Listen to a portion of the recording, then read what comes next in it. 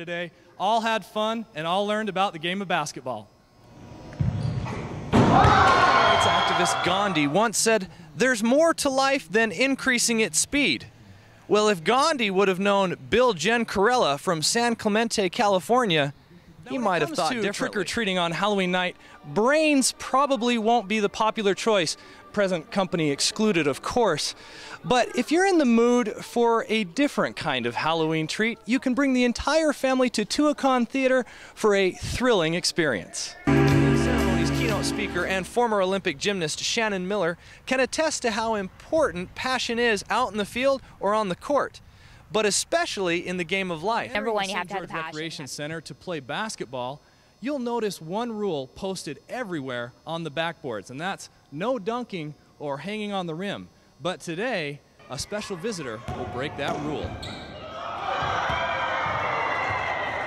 Utah Jazz forward Jeremy Evans made a stop at the Recreation Center today, part of the annual Junior Jazz road trip, a trip that will take Evans over 4,000 miles conducting 42 basketball clinics in 4 states in 3 weeks.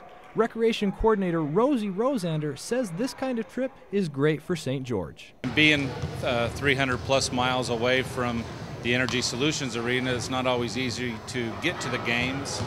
And so this allows some of the kids to see the players and to be up front with them. It's our way of bringing the Jazz to the fans. Utah's got a huge fan base, and geographically it's not only Utah but Idaho, Wyoming, Nevada. We hit a bunch of states. And it's our way to bring the players out and let them meet their fans. I always tell them that, I wasn't supposed to make it because a lot of people told me that I wasn't big enough or I was too skinny. But I tell them, I just kept fighting, and my mom told me I could be what I wanted to be as long as I believed it. So just to get them to believe and turn them into Jazz fans. How tough is a road trip like this, where you're going multiple weeks, compared to an NBA road trip? Well, I wouldn't really compare it because it's not as hard doing this because, it's just kids, and I feel like I'm a big kid myself, and it doesn't take as much energy. We do about 45 clinics a summer, and we're gone for 3 weeks, so it's quite the endeavor. No matter who came to the St. George Recreation Center today, all had fun and all learned about the game of basketball.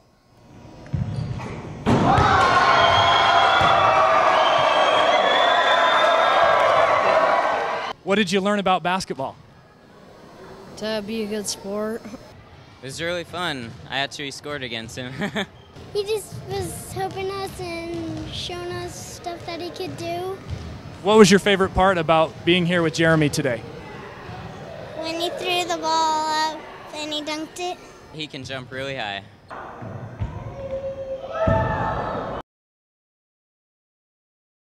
On any given night at the Tuacahn Amphitheater, you may witness a large crowd entering the well-known venue for a Broadway-caliber show.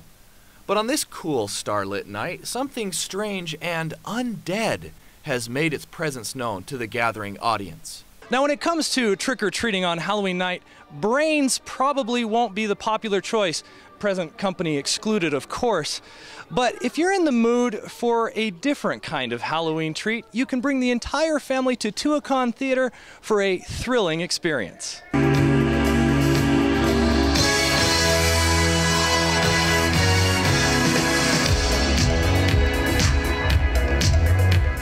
Odyssey Dance Theater's Thriller has risen from the grave once again to the devilish delight of fans here in southern Utah.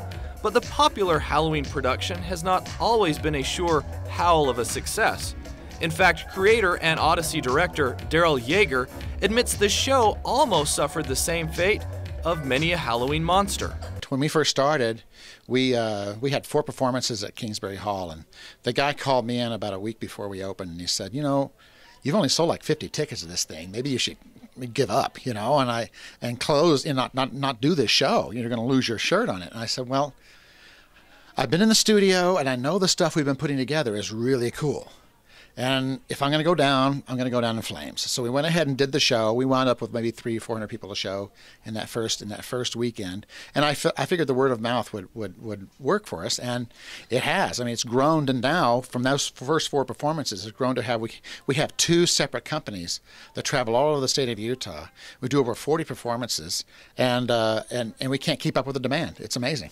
So just like Frankenstein's monster, Thriller has come to life in ways unthinkable by its mad creator. And with that life comes unique opportunities for other certain creatures of the night to wander with the living once more.